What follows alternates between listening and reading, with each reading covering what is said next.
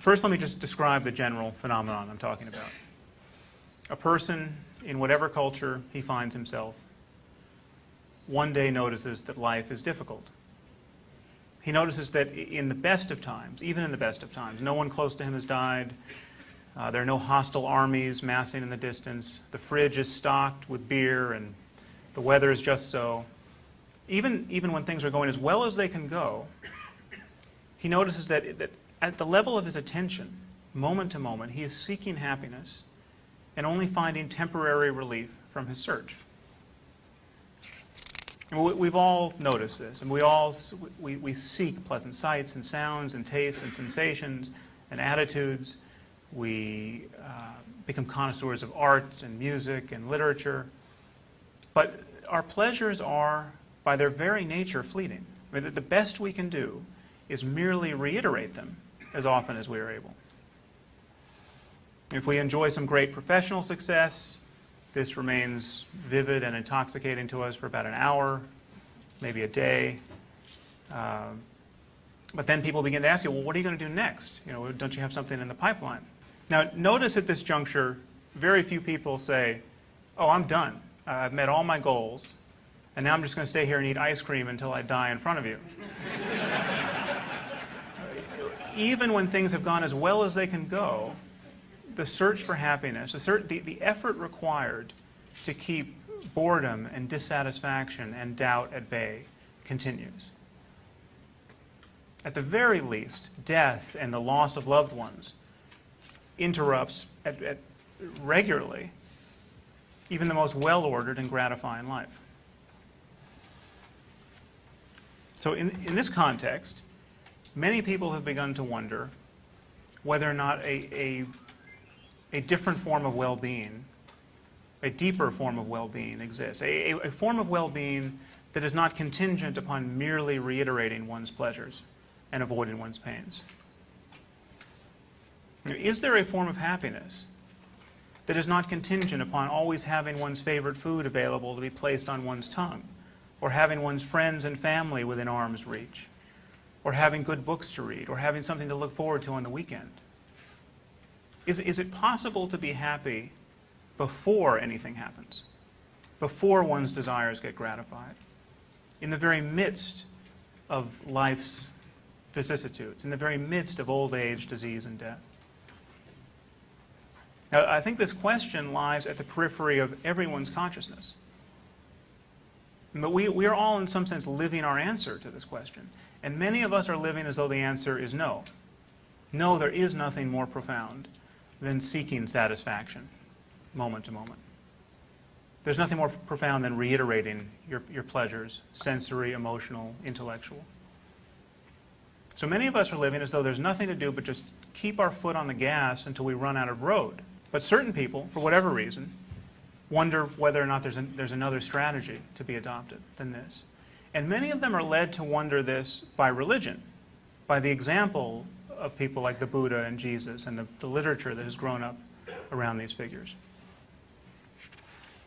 And these people begin to practice various techniques of introspection, often called meditation or contemplation, just as a means of training their attention on their moment-to-moment experience to see if there is a deeper basis of well-being to be discovered at all.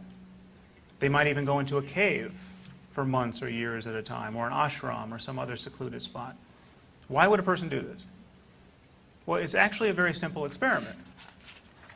I mean, here's the logic of it. If there is a form of happiness to be found that is not contingent upon merely reiterating your pleasures, then it should be available in a circumstance where all obvious sources of pleasure have been removed. It should be available to someone who has gone to some secluded spot in the desert or in a cave, who has declined to marry her high school sweetheart, who has renounced all of her material possessions.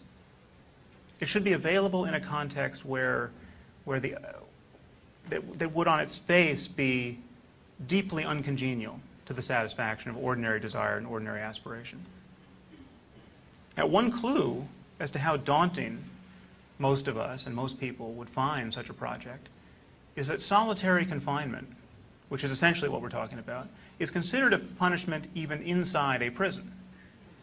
I mean, even when confined with homicidal maniacs and rapists, most people still prefer the company of others to the prospects of being alone in a box for a significant stretch of time. And yet contemplatives for millennia claim to have found extraordinary depths of psychological well-being in circumstances very much like solitary confinement.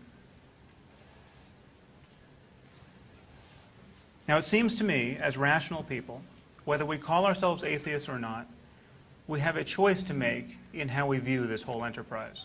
I mean, either the contemplative literature is a mere catalog of psychopathology and deliberate fraud and religious delusion, or people have been having interesting and sometimes normative experiences under the banner of mysticism and spirituality.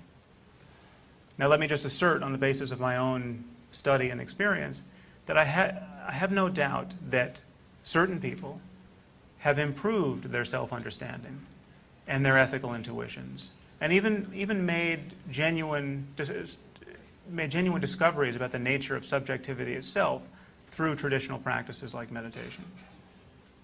I mean, leaving aside all the metaphysics and mythology and mumbo-jumbo, what contemplatives and mystics over the ages claim to have found is that there is an alternative to living at the mercy of the next neurotic thought that comes careening into consciousness.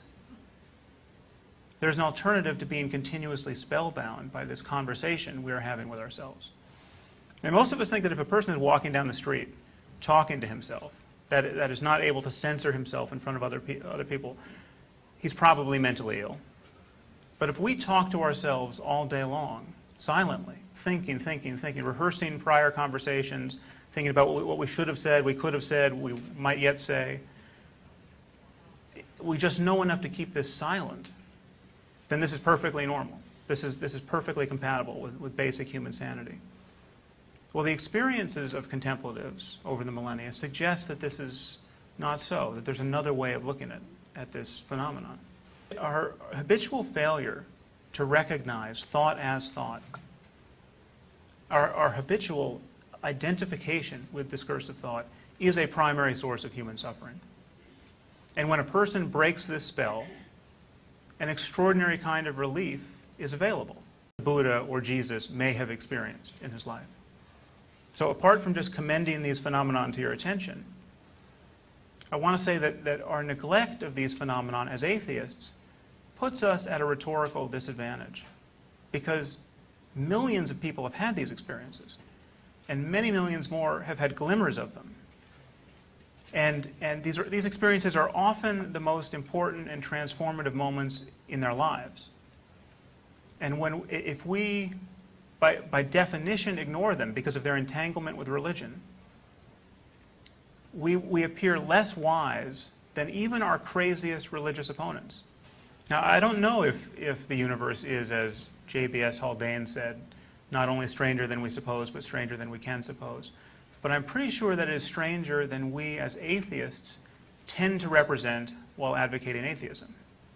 I mean, as atheists, we tend to give people a sense, and even give ourselves a sense, that we are well on our way to purging the universe of mystery.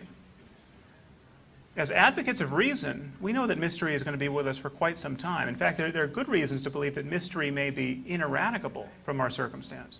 I mean, because however much we understand the universe, it seems like there could well always be brute facts which we can't explain, but which we must use to explain everything else. Now, this is not a problem for human life. It is not a barrier to human happiness. But we are faced with the task of convincing a myth-infatuated world that love and curiosity are sufficient, and that you don't have to delude yourself and frighten yourself with Iron Age fairy tales. This is a monumental task. I don't think there's any intellectual struggle more worthy of our efforts. This is a future absolutely worth fighting for. I think it may in fact be the only future compatible with our survival as a species. I mean, this will be a world simply where people cease to praise one another for believing things or pretending to believe things for which they have no evidence. But the only path between now and then that I can see is for us to be unremittingly honest and to advocate intellectual honesty. And it seems to me that intellectual honesty will always be more durable and deeper and more easily spread than atheism.